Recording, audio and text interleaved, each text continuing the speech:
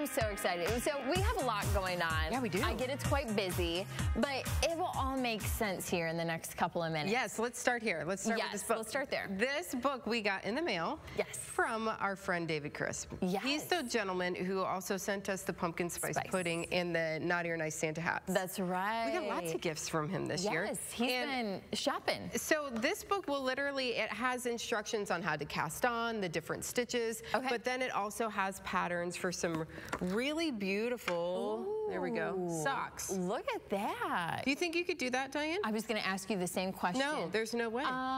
Maybe in a couple years. I got to, really, step it up as far as the skills. We've talked about socks before and how difficult. Oh, look, this one's really hard. Look at this one. Yes, this one has little bobbles on it. Yeah, with the snowman on there. Yes. Super cute. David, thank you again. We appreciate it. Yeah, we will work our way to that. Eventually. Hey, we do know some friends though at Chickadee who she was making socks. Oh, that's right. When we went for openness. Yeah, she could help us. Very good. But seeing those little bobbles, we've been talking pom-poms. Yes. And I got to know what you're up to now. Look at that. Voila. That is absolutely adorable. I finally finished Maggie's scarf. I was going to say, I thought it was for Maggie. I might steal it. Yeah, the pom-poms look fantastic. It looks so good on her. We have to take the lower down. Yeah, because there you go. See it? Yay! Yes. I did it. So this was also one of the reasons that I was up late, which I think is well worth it. Yeah, I texted you to show you that I had finished it. Yes, and I am so happy because I feel like making something for your daughter has to be like the best experience. It was really cool. So to like teach you that, it's like my proud mama moment. Yes. Here. Yes, and and my husband was really supportive too. He was like, it's really, really great. And she loves it. And I made the pom-poms too. So we might have to do a demonstration on how I made these little someday. Because I have never made a pom-pom as beautiful as those. They're always uneven and not, really fluffy. So they look great. Yeah, so well done, well done. And I'm glad that Maggie loves it. Yes, she does. And she was rocking it. You could tell with the pose. She was confident. She's very excited. Okay, well, what are you working on? So I finally got to work here. So I'm working on Christmas gifts, and I know that time is ticking away here. Chop, chop. Can you tell what this is? It's a tree. It's Look at that. So cute. Yeah. So it's going to be an ornament? Yeah. So I kind of just make them and then let whoever I give them to, they can decide what they want to use it for. So I like to make them big for ornaments and stuff. So I'm on a size 8 needle, and then I just have the top left to do. So I'll have to cast back on these edges, and then I'll go up to a point, and then I'll put a little hook on there. Loop on there. So how many do you think you're going to be able to crank out? How long did it take you to get that far? I did this in like a half hour. Oh, okay. And then I was like, okay, I have to go to bed. I have to go to bed. Right. But yeah, so I didn't work on it yesterday because of my early bedtime. So I'm hoping today to get a little bit of knitting done. I might steal the pattern because I would also. I did bring it. I would like, I need to get something on the needles here because now that I'm done. So, all right. Okay. Beautiful. I love it. Very good. Yes. So I am making gifts, but sometimes though, I may run out of time here. So we called in the experts. Yes. Because we have a lot of great local yarn stores. Yes. And we want to see what they have. So they all sent in pictures of some great crafty ideas. So let's talk about them. Yes, I love calling in to our local yarn stores and asking them what they have going on. So this is from Behind the Pines. Look at all the cute little things. She says, the owner there, Bobby, has a lot of Emma Ball items. So it's really a cute theme. A lot of the little sheep, when we're thinking about knitting. So lots of great gifts. Like things like, cases, pouches, bags for all your yarn. And then, of course, you've got the other cute things, too, like mugs and things like that.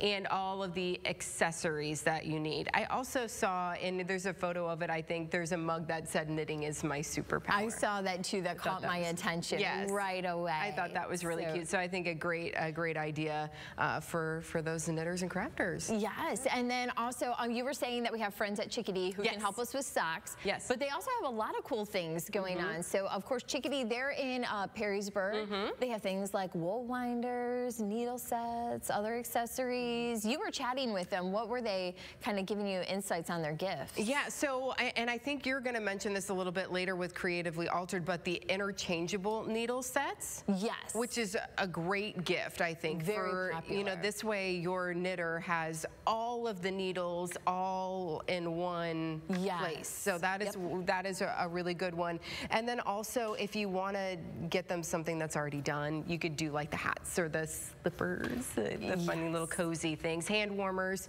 was another big one too. So that's in Perrysburg, Chickadee. Yes, and then there's one thing that I had seen earlier, and it's not your traditional fiber gift, but it's very unique, and it's at Natural Fiber and Yarn in Grand Rapids, Ohio. So it's these nesting balls for your birds, and so they have the fiber inside of them, so they're going to be great for, you know, the bird lover in your life. Maybe you're running out of time to make something. So they actually repel water and moisture with the fiber in there. So it's just, I thought, a really neat gift, but also still fiber related because it's a fiber art that we're talking about. Absolutely.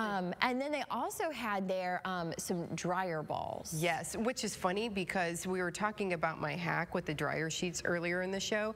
A lot of people commented on that and said, I use dryer balls because they're just not toxic, like dryer sheets. Yes. So it's interesting. You can go buy a dryer ball. Yeah, and they do help to improve your dryer times. Yeah. They kind of get everything shaken in there. So for your wool and fiber friends, you have gift options there. Yeah. And then another store we have, Tink and the Frog from Adrian. They sent us. They also had the interchangeable needles.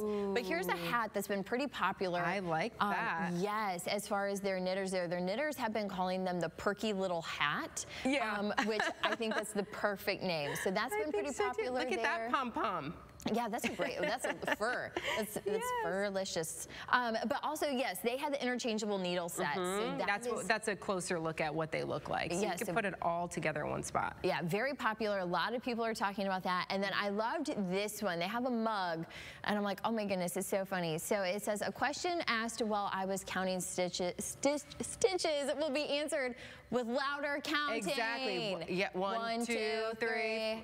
I do it every time. We all do it. You can't lose track. You can't. We all do it. So that was a lot of fun. Very cute. And then she also had a really cute yarn ball holder. Oh, okay. That was cute as well. So you can get a picture of that.